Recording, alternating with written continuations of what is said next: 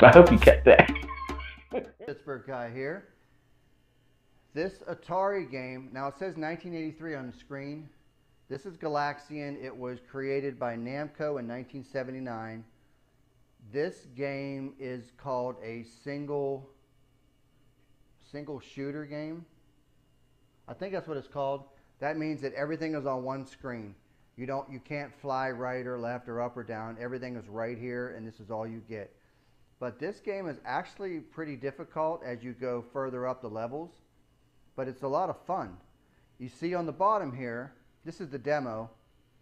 I guess it's a spaceship, rocket ship, whatever, but it's grounded and it slides left to right, which I'll control from the Atari controller. And you just got to shoot these, looks like alien bugs that come down, but they come in like waves. They'll come to the right, to the left. They'll swing down quickly. They'll shoot, I don't know, bullets, laser beams, whatever they shoot. But let's give it a shot.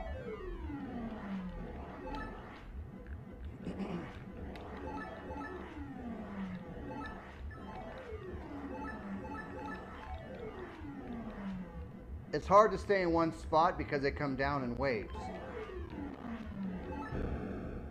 I walked right into that. Come on, man. You're better than this.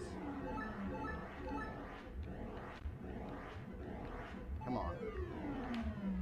Oh, shit.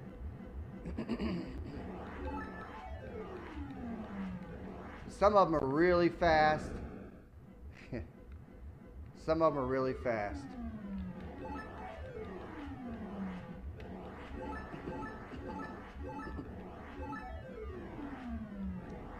Like this guy. The purple ones.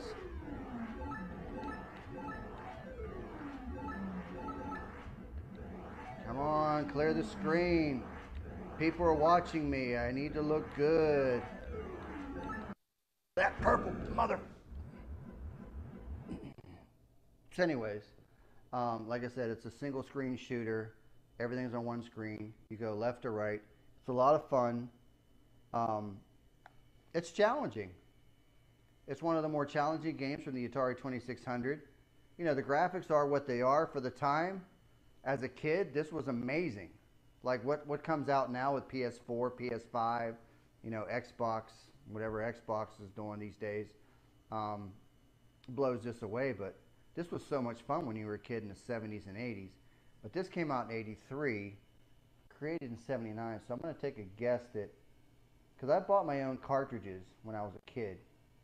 And I can't remember how much they cost, but I remember cutting grass and cleaning houses and whatever I had to do just to make a little bit of money. And I spent it all on Atari cartridges. But, you know, this takes up so much of your time and you have a lot of fun. And it was great back in the 70s and 80s. But, you know, for the time, this was amazing.